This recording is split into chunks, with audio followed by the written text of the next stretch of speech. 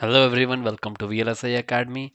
This is 25th lecture and today we will understand about recovery and removal checks. Alright, let's get started. So recovery and removal checks are asynchronous checks that are used to ensure the proper timing of asynchronous pin on the flip-flop. In general, a flip-flop has set and reset pins which when become active puts the flip-flop in a predefined state. That could be either 0 or 1. So to ensure that these signals are timed properly in the design, we have recovery and removal checks. So let us begin with the understanding of removal check. Assume that we have released a asynchronous control signal.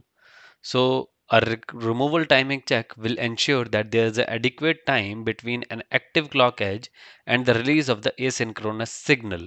So by definition, this check actually ensures that control signal is released well after the active clock edge. So that clock edge will have no effect of using this signal. So let's assume it by the waveform. So if we take the waveform here, let's say this is your active clock edge. That means you pressed the asynchronous button either before or after it. So let's assume that you have to press at least after waiting for certain amount of time. That is, let's say t. So t here is actually the your removal time.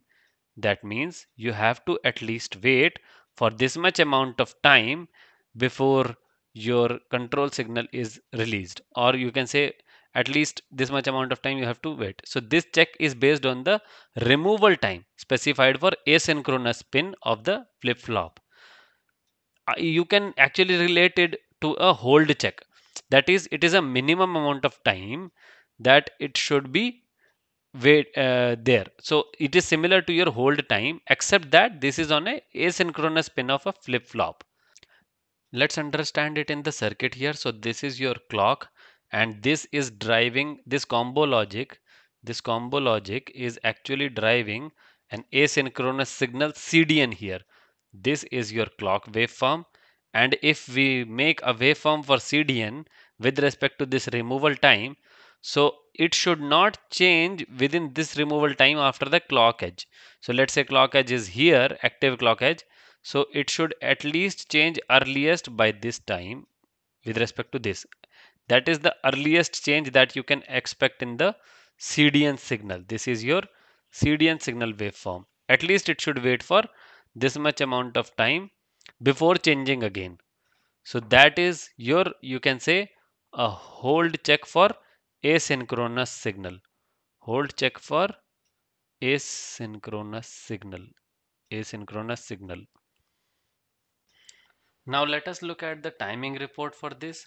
So if you see that, if you have paid attention, then this is the falling edge triggered flip-flop. That is, this is negative edge triggered flip-flop and this is positive edge triggered flip-flop and this is a half cycle path.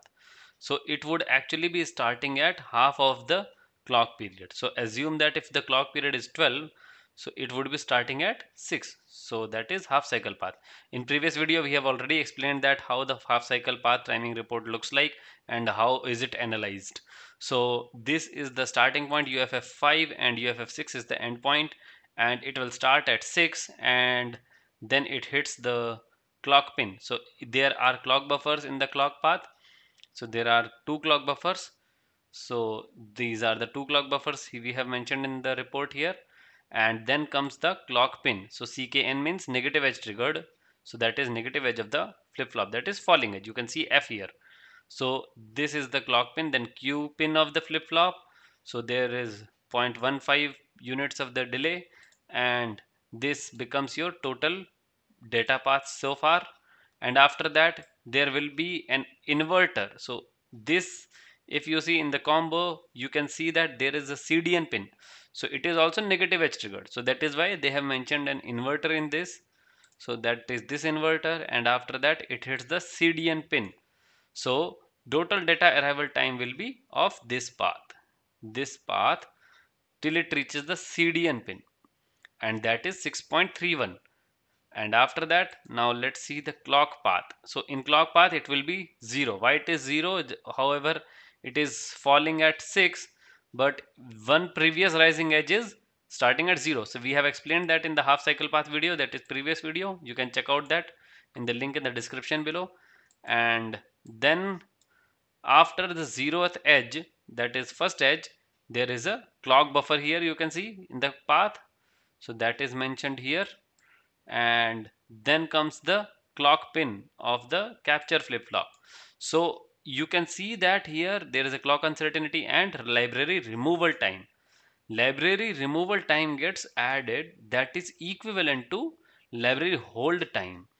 Okay, so this is the minimum delay that you are expecting. Your delay, this delay data arrival time should be greater than this, and that we can see that it is greater than this minimum total this path of data required time. This is very less compared to our total data arrival time, and that is why it is meeting the slack, that you can see.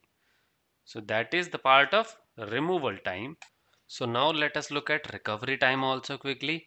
So we know that removal time is actually analogous to the hold signals in asynchronous domain. Similarly, recovery is equivalent to setup in asynchronous signals, that is for just the layman term. But by definition, if you look, so recovery timing check actually ensures that there is a minimum amount of time between your asynchronous signal becoming inactive and your next active clock edge. So your asynchronous signal, let's say it is CDN here and it is active low.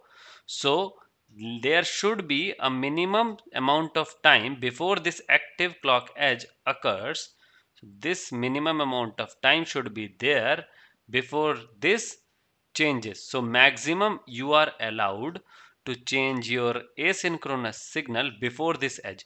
So let's say this is your active low signal, so it will be high. You can say that latest it can change up to this limit. So this is latest it can change by this amount of time. So this is your recovery time. This is your recovery time before the active clock edge, that you are allowed to change your asynchronous signal. So it can become inactive before this amount of time, that is latest amount of time it is allowed to change. So that is by definition. Now let us quickly look at the timing report also here. So if you see this async default, that means this is asynchronous path group that is tool has created, and path type max means it is going to be recovery report. You can also check here library recovery time is mentioned. So this is recovery check. Now we know that this is related to fall because this is active low signal, and we have already seen that for removal also. So this will also be fall to rise check, but it will be next active clock edge. So it is actually like, you can see that your active clock edge, next active clock edge is this. So before that there will be certain amount of window here, and that would be again similar to that recovery time. So that was launch side, this is actually in the capture side, and obviously we are checking at the capture side. So this is your active clock, this is your launch side, and this is your capture side. So it will be 6 to 12. Why it is falling? Because we know that this is active low flop. So this is 6 to 12. So it will be clock signal will be falling at 6, and your rising edge will be at 12 in the capture side. And you know that there are two clock buffers in the timing path in the launch side, and then there is a flop. So these are these two clock buffers, and then there is a flop, and after that there is an inverter and then CDN signal. So we have again similar data arrival time, and in the capture side there will be change. Now it will not be 0, that was in removal case. Here it will be total clock period, that is next rising edge. So it is a half cycle path, and then the clock buffers in the clock path, and then there is a clock uncertainty and library removal time mentioned.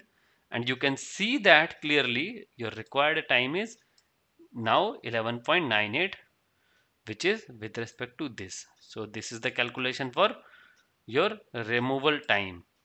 And now after that, your calculation for slack will be based on this required time minus removal time, and slack is positive, that means it is meeting.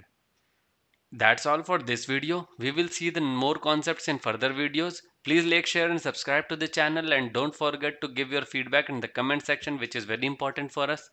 Thank you.